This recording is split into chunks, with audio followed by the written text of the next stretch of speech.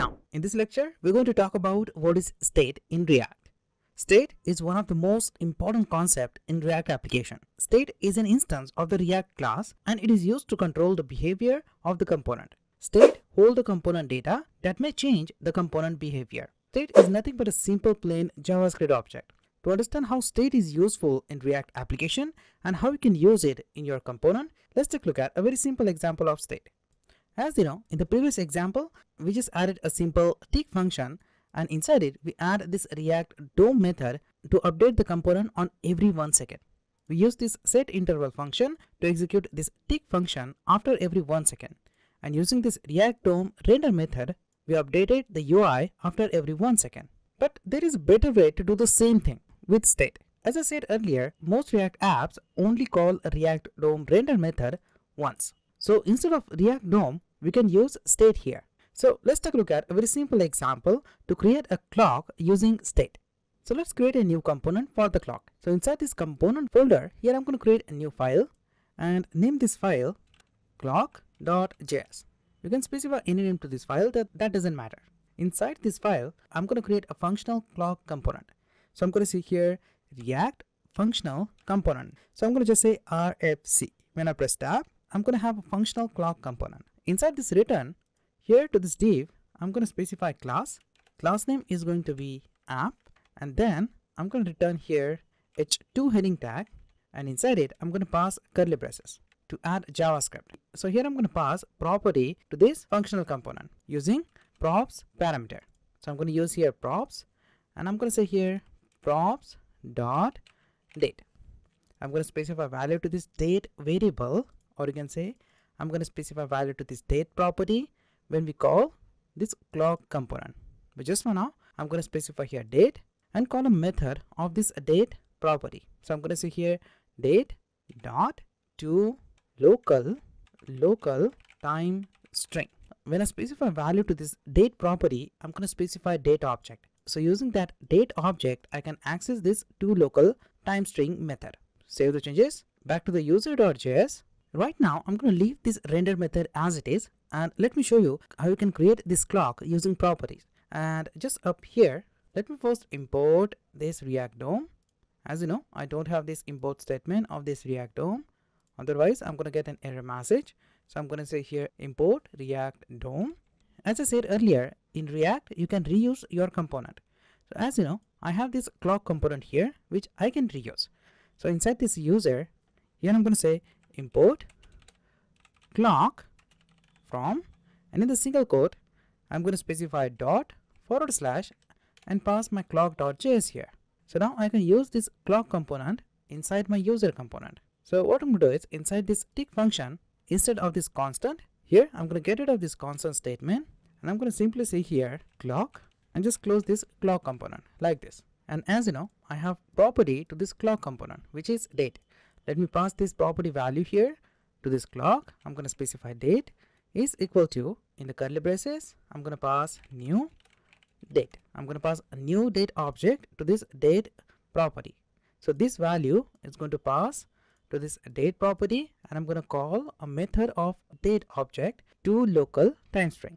That's easy to understand, right? Now, once I've done that, let me just call here a tick method inside this curly braces. Here I'm going to call tick like this, and then just down here I'm going to simply call setInterval and call here tick and pass 1000 to execute this function after every 1 second. Let me save the changes.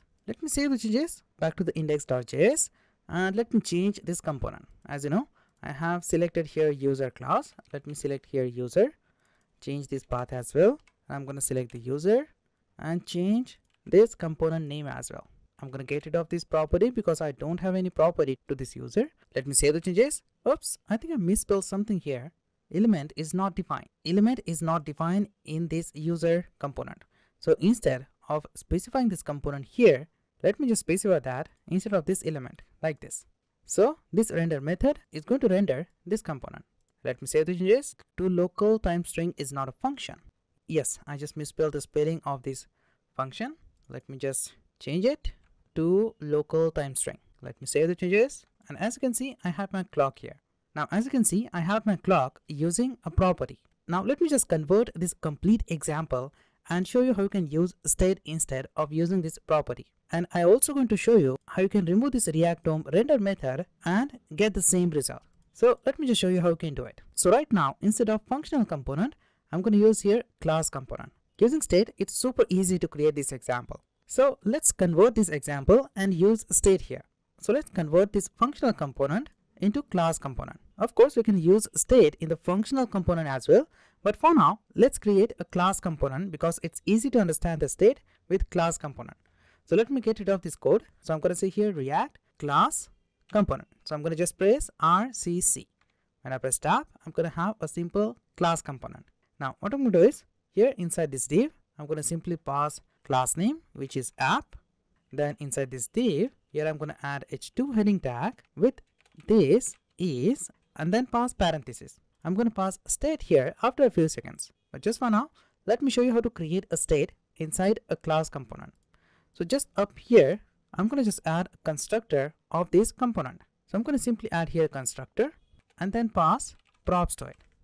As you know, using these props, you can access the properties of your component. So I'm going to pass here props as a parameter to this constructor.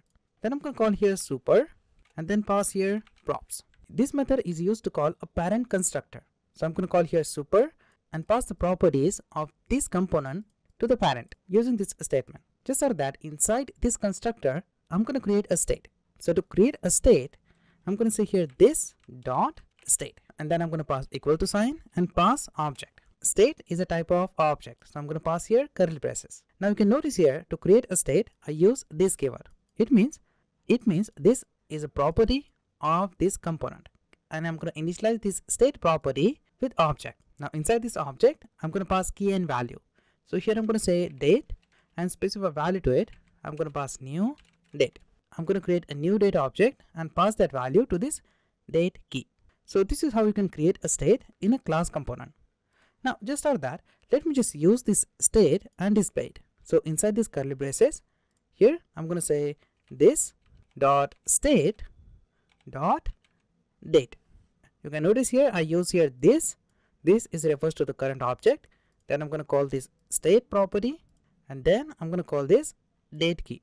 And just after that, I'm going to call a method of this state, which is to local time string, like this. To get the local time, I'm using this method. Just after that, I'm going to create a new method here inside this clock component. I'm going to use that method to specify new value to the state object. So here I'm going to create a new method, tick, and pass here this dot set state method. The set state method is going to specify new value to the state property. So inside this set state, I'm going to pass an object, and here I can change the value of the state. So now here I'm going to say date and pass a new date, like this. Now whenever I call this tick method, this method is going to reinitialize this state property and change the value of this date key. So using this set state, I'm going to specify a new value to this state, and this will automatically update the UI as well. So when you call this set state, it automatically update the UI and change the value of your date property. At the end, just up here, I'm going to call a React hook called component date mount. We'll look at how React hook work in detail in the future lectures. But just for now, just understand when the component is mounted, this method is automatically executed. React will automatically call this method when the component is mounted in the UI. And inside it, I'm going to just call this dot timer id is equal to, and here I'm going to say set interval, and then I'm going to pass here a function like this, and then I'm going to call here this dot tick, and then pass a second parameter timeout, which is 1000. So this set interval is going to execute this tick method after every 1 second. Let me save the changes back to my user, get rid of this set interval as well as this tick function, and instead of this tick here, I'm going to simply call my component. So here I'm going to call clock. Let me save the changes back to the browser, and as you can see, I'm going to have my timer here as a response. So as you can see, we haven't used React render DOM method in this component to update the UI. Now let me explain this component in detail. Here I'm going to first create a component clock and extend it with React component. Then I'm going to call a constructor with props property. As you know, using these props, we can pass value to the component when we call it. Just after that, we call here super method to call the parent constructor and pass the current component properties as a parameter. Just after that, to create a new state, we use here this dot state and initialize this state with this key and value. You can pass any name to this key, that's upon you. Just after that, to update the state, we use here this dot set state method. This method is used to update the value of the state property. So we use here set state and update the date property with new date.